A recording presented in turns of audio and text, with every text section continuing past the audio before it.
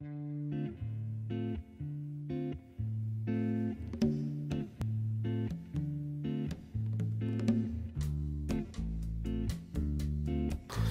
I'm Drew Hutchison. You're tuned to Local Bias. We come to you from the studios of Greenfield Community Television at 393 Main Street in Greenfield, and we are seen throughout Western Massachusetts. Okay, Hadley and Greenfield, but that counts, right?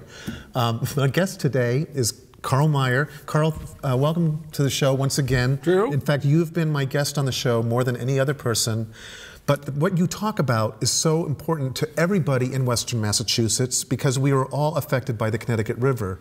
It belongs to us, and it affects us on a daily level, and people know so little about it.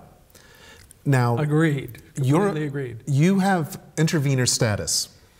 Intervener status, which nobody is going to understand until we just sort of jump right in there. So let's discuss that. What is that? All right. I have participated in the federal relicensing of 2 projects on the Connecticut River out of 5 that are currently going through what's called the integrated licensing process, the ILP, with the Federal Energy Regulatory Commission. These licenses will stretch out for decades. They will determine whether we have a living ecosystem in the future for our kids and grandkids or not. And the ecosystem right now is suffering, and it has been suffering for decades. It is basically done on a daily basis by something called the Northfield Mountain Pump Storage Station, which is not renewable energy. It's actually the grimmest, biggest killer machine in the entire Connecticut River watershed. I brought one prop. Can I just say Yeah, please. this? Let's see. This is a pump storage project that was sort of came into being because Vermont Yankee and Yankee Row used to pump out all this excess nuclear power at night, right? And so well, what can we do? Well, we'll hack off the top of this mountain, and we'll raise the dam in the Connecticut River at Turner's Falls and back up the river for 20 miles, slow it completely down, suck the water up at night at 15,000 cubic feet per second for hours on end. Let's say that this is a cubic foot. Okay. So let's see what do you think 15,000 of these would fill this room, I think, rather easily per second for hours, and it virtually kills everything that goes up into that suction. And 2-dimensional modeling shows that the river can actually get sucked backward during times of low flows if Northfield Mountain is pumping up to the top of Northfield Mountain for a mile, all the way down to the French King Bridge, folks. So figure you're a little fishy-wishy and you're trying to survive in the Connecticut River. It's like a series of strokes or heart attacks on a daily basis, Drew. Right. Let me just refer So this isn't just about riverbank erosion. Oh, no. This is U.S. Fish and Wildlife Service figured, this is for 2016, Northfield Mountain, Drew, and this is just for shad alone, 9.5 million eggs and 5.4 million juvenile shad larvae. Now, First Light argued on their favor with their consultants, said that only contributed to a loss of 2,200 shad. U.S. Fish and Wildlife Service, which is working in the public's behalf, figured out that it would be more something like 1,029,865 dead shad. But overall, looking at a couple of years, between 1 and 2.5 million juvenile shad are lost just getting sucked into that plant. Now you figure there's probably 24 or more resident and migratory species that are up in the Connecticut River every year. Well, think about the damage when this thing is used daily. And then it also is channeled into the Turner's Falls Power Canal, which leaves 3 miles of riverbed empty and has left it empty since 1972. Right. And who's trying to survive there at their only naturally occurring and documented spawning site in the entire Connecticut River system? Drew? The short-nosed sturgeon? The Connecticut River short-nosed sturgeon, the only federally endangered migratory fish. So that's why I'm an intervener. I've been part of this process since 2012. I've submitted a lot of testimony. I've actually gotten a few changes as we're going through this testing. And the reason I intervened recently was because Northfield Mountain in May was apprised that there were short-nosed sturgeon spawning in the river. One of their consultants and one of their employees knew it. Northfield which is First Light Power, was doing their own testing because they want their own arguments to show up in this relicensing process, now entering its 8th year. It's supposed to be a 5-year process, right. people. Northfield Mountain, and all of a sudden, Micah Kiefer of the USGS lab, the Conti lab along the river there, had documented that there were sturgeon spawning, that there were these fabulous 2.5-foot long, 3-foot long fish that have been around since the dinosaur age, and they were running eggs and running sperm. And then all of a sudden, when Northfield's supposed to be dumping 65,000 cubic feet per second over that dam, all of a sudden the water shut off. And it didn't just shut off, it ratcheted up and down for a few days. Ken Sprankle of the U.S. Fish and Wildlife Service was there the next day or 2 days later, and he was trying to fish with his dad, and he's like, what's going on here? I have pictures of it, and I sent it in. Do you think they were purposefully doing that to try to... I think they did it because really they have very little regard for what they're doing on the river when there's a federal endangered species there. I'm sure it was a mistake, Drew, but if you're trying to prove a point by doing your own testing on the river, you sure as heck don't have employees telling you, have USGS telling you that sturgeon are spawning in the river and say, oops, we made a little mistake here, because that is what's known as a taking in endangered species terms. There's where a lawyer would come in helpful. That's $49,000 per incident of interference, killing, or harming in any way a single short-nosed sturgeon. If that was a member of the public, we would be somewhere else. But so we need lawyers. So this, exactly, but this is why I intervened. FERC has accepted me as an intervener on this, but this really goes back to December 20th, because First Light is actually, it seems like it's a local, nice little local company, but it really is sort of,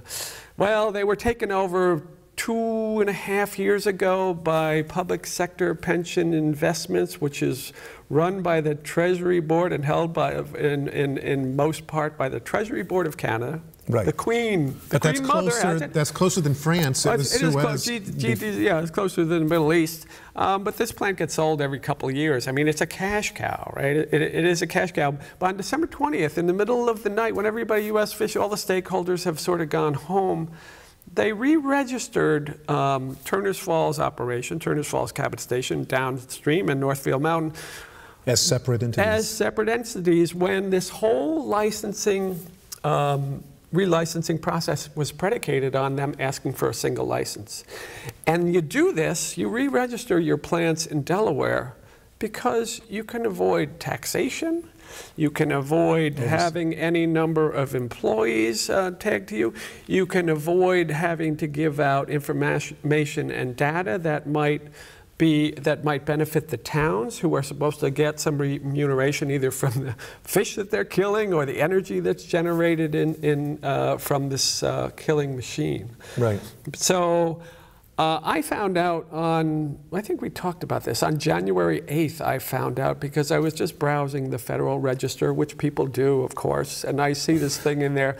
I put out the word, January 9th, FERC puts out something saying, oh yes, by the way, this has happened, we're going to give you 30 days. So everybody finally got the word. My stuff came out like right away. Everybody filed for intervener status, but then nobody really decided they were going to intervene in this. And I think it's a way to starve the process. It's a way to starve information and starve money. And the people that run Northfield Mountain, you know, the head honchos, the VPs and stuff, they've been around for quite a few years. And they are part of the whole ISO New England Power Pool Producers Organization that does not allow any media or public access. Nothing to see here, There folks. is nothing to do. And let me see, we got, who are these guys? Let's see. There's Thomas Caslow, who's been the Director of Marketing Design, and Peter Ryder, Transmission Committee, NEPOOL, Budget and Finance Committee. These guys have been insiders, right? And they've been sort of steering this. And Northfield Mountain, over the last few years, has sort of gotten its stripes changed and the markets have changed. You remember when Scott Pruitt came up here? Oh my God, yes. With one of the commissioners from FERC? Well, nobody knows what they talked about, but the interesting thing is Northfield was basically put there to be sort of an emergency power supply, emergency backup, you know, and they dump some water during the day, and they can, you know, they swear they can power 1 million homes, but nobody really understands that it's really just a bunch of water that takes 33% more energy to put upstream and kill the river right. and give it a heart attack daily and kill fish than it's ever going to put back in the system. Right? So it's got that much water. But they say they can power 1 million homes, but that's for 6 hours. They are dead. They have to start killing the river again. And right. they want you to believe that at some point, your little solar plants, this is a gallon of water. Can you imagine how much solar energy it's going to take? You want to power your home first, and then you want to push this gallon of water like 900 feet to the top of a mountain and bring it back. This is a net energy consumer. Right. And there's nothing green or renewable about killing a river. It's just a profit-making machine for the owners. Yeah. Now, one of the things I don't understand is, isn't it true that they're not supposed to cut off the water during certain times because of spawning going on? I mean, isn't that well, that's a known factor. We've known about the sturgeon in the river since I think National Marine Fisheries got the word from Dr. Boyd Kennard in right. 2004, who did his work at U.S. Fish and Wildlife Service and Conti Lab here. So it's been a known quantity, and then it's been on the table in these talks since, I would say, day one, since 2012. But they've ignored what they're actually, their duty is to not to cause... Well, they weren't required in the current license. But if you're doing test flows on the river, right, to see, because we want more flow in the river. U.S. Fish and Wildlife Service is on board with this. National Marine Fisheries, who have the biggest oversight on short-nosed sturgeon, is on board with this. They're going to have to put at least 6,500 cubic feet per second in the river when we get this new license. Okay. But it's all about, so First Light was doing its own testing because they wanted some new evidence to present that maybe we don't need. So I don't know why they're doing their own testing, but they were doing their own testing. They were testing flows. They were notified days in advance by Micah Kiefer at the USGS federal agency that there were sturgeon spawning, and I have the emails and I sent it in with my FERC stuff. So they knew about this. This is their responsibility, and they ratcheted that river right down. I went there this morning looking for people, and there's nothing but sand and cobble and stranded, and that's how you chase spawning sturgeon out of their only naturally documented spawning site on the river. I was there this morning. Drew, I was there this morning. You know what else is going on there? The Turners Falls Canal is completely empty because I got to muck this thing out every year. Right. There are literally thousands of dead fish sitting in there because it serves as the river more than the river does for right. more months out of the year. Right. There are actually freshwater clams by the thousand, which are stunned, and you're probably having an October clam bake because they're just sitting there desiccating. But the banks right above Rock Dam are just kind of bleeding and tumbling in. There are a couple of hemlock trees that have fallen into sinkholes. There is what I believe the people at Conti Lab say is manganese, this red oxidizing stuff, and it's from the water that is coming from their canal, is the only water source nearby. But these are the banks of the very Connecticut River above short-nosed sturgeon spawning habitat, and all this flow is undercutting the banks, and they have been beholden to take care of this area since the beginning of their license. They've been more than derelict. Yeah, 10 years for 10 years. So how can they even justify having their license renewed? Well, this is a little bit of how my intervention argument goes. If you're not in compliance with your current license, which is two separate entities, right. and then you request from FERC at the 11-hour and 59 minutes, oh no, we changed our mind. We want to have 4 different LLCs and all these things, different things, which is one way of starving perhaps the Turners Falls area where you're going to need improvements and a fish lift, and putting a little more money up here. But it really basically, I think it starves the process. So that was my argument, is sort of like, well, you can't sanction this if they're not complying with their current license. How can you They're let not them acting in split good the faith. company?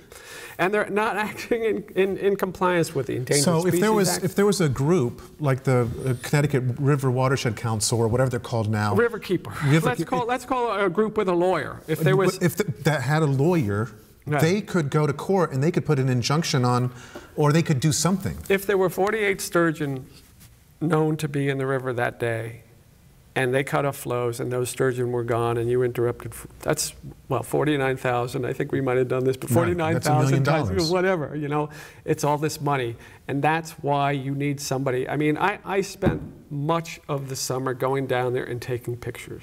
So you've been photojournalist. well, you've been documenting. I don't even like, no, there's no joy in it for me, but well, but the thing is that, it's been documented that what they're doing is causing this harm. It's been documented that they knew about the spawning. Yeah. Those emails exist. Yes, those emails exist. They get sent in. That actually seems criminal. Well, you know, I mean, that's we're going to see what FERC has to say with it. You know, I'm doing that, and meanwhile, you know, a month later, I find there's a little video online with Andrew Fisk, the director of the Watershed Council, trying to push recreational boating and kayaking in the river during these test flows. And I'm like, really? This is the most ecologically sensitive area in the entire Connecticut River, archaeologically, culturally for Native Americans. And it's falling apart on the banks. Right. And this is where you go with it. So this is why, you know, we really need another entity. The Watershed Council can continue to do what they do and, you know, do what they do best. But they test water so that you can tell people whether it's good for boating and whether you can swim in the river. So be that person. Right. Be that person. But they're not a steward, or they have not acted as a proper steward. Well, for the river. They haven't acted on the big issues. They have been content to live with a killer in their midst, the thing that basically tears apart an ecosystem, a four-state ecosystem, the biggest river system in New England.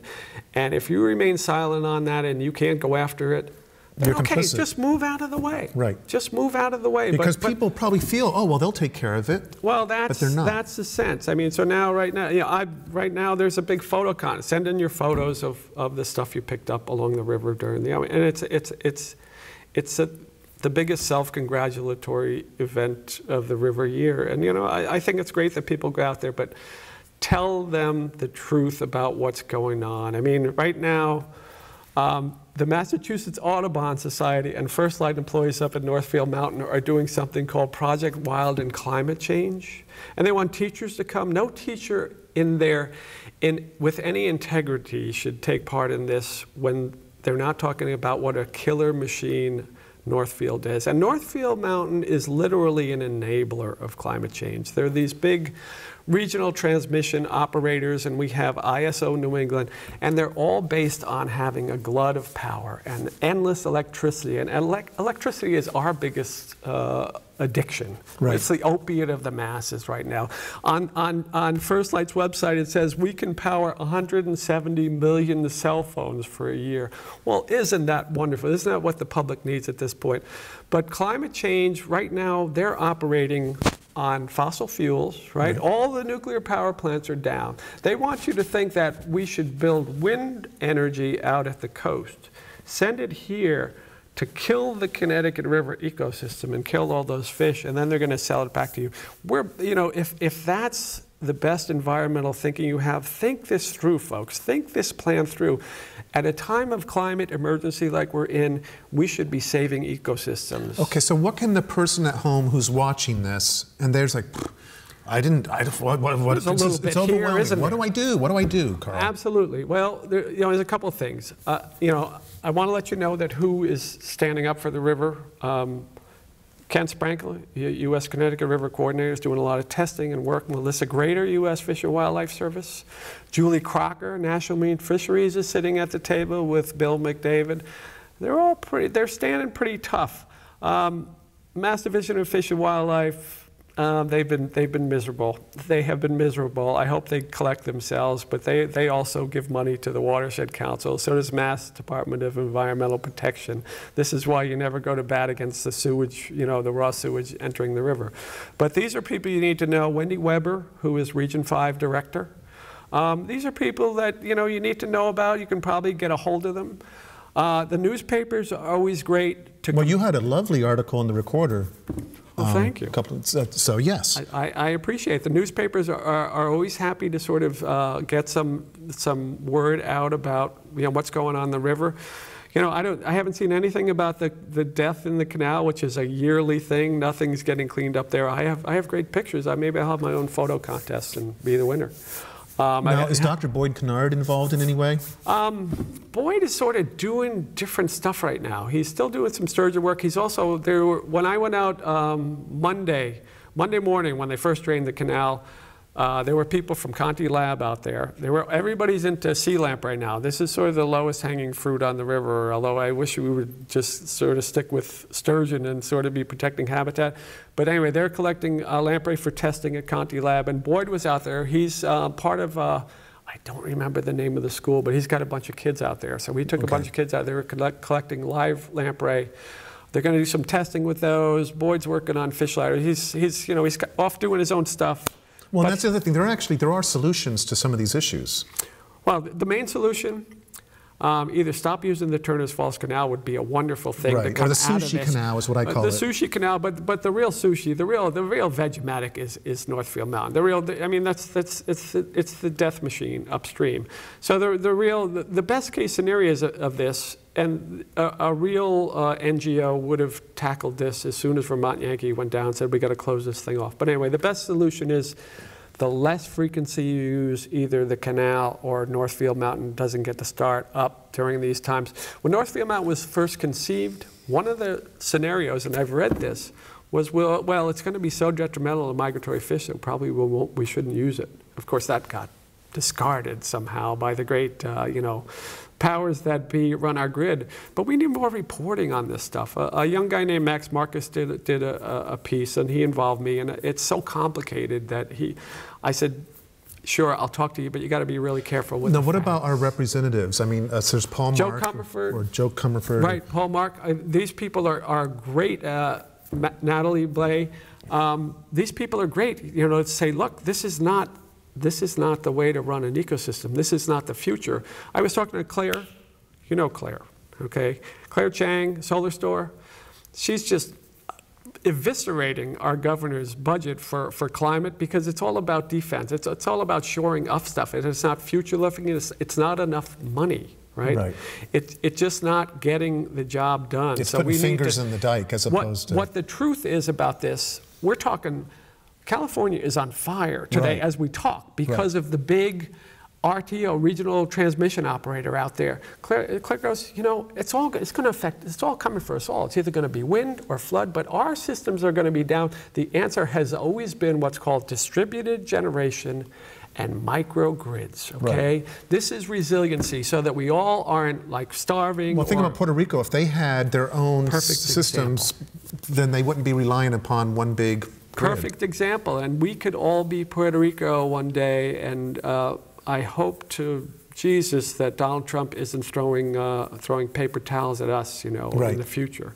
But this is really what we need. We need to restructure the entire system of how we get our energy, and deregulation has been a failure in my eyes. We don't know enough about it, and all the deals get cut still in back rooms.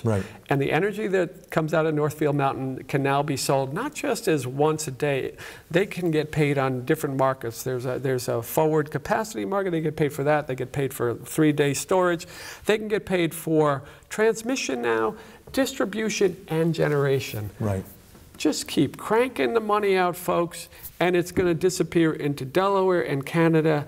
And this energy is not in any way guaranteed to be localized, used locally, or whatever. It could be going to New York State or New York City or down to some casino or these great sort of marijuana, all-night lit-up factories that we're building. We're kind of off track on what we're doing, Drew. But the fact is that there's been a gross misuse of the public's waterway. Public resource. Exactly. This is ours.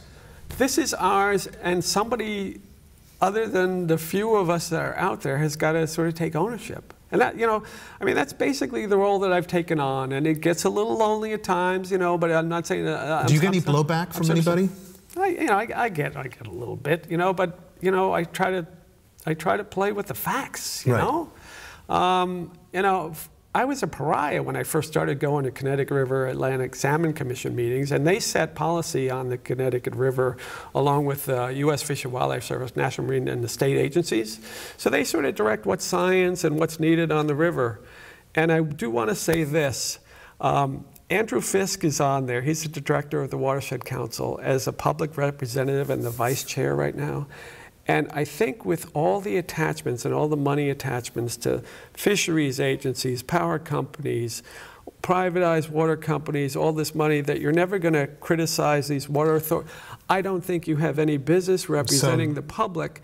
And he is now asking to become the chair, I think, at the December meeting. And this is something that I think would be wholly out of line and inappropriate. This is somebody that refers... So there's a conflict of interest. This is somebody that refers to fish and aquatic animals as critters at times, you know. And I just think he came from a bureaucracy, and the Watershed Council is now blossoming into a bureaucracy where they have a lot of finance and development people and this and that.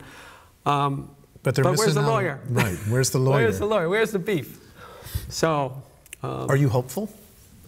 You have to stay hopeful. I mean, I got to be hopeful for young people that are coming after us. I was out at the climate strike in Boston, and you know, it gave me a little juice to get on. It was a busman's holiday. I was out on a school bus, which I do drive sometimes, and it was good to see these people out there. And you know, I get hopeful when, you know, the newspapers take a little interest, and I'm always glad to come on and talk to you, you know. And, if there's anybody that's interested in talking to you further than our conversation and maybe helping out, you know, they can get in touch with you? They can get in touch with me, karlmeyerwriting.com/blog. There's an email address you can get there. I'm also locally, I guess I'll give out my real phone number, Drew. Not that it's real private. You know, I have a landline, people. I don't even have a cell phone. 413-773-0006.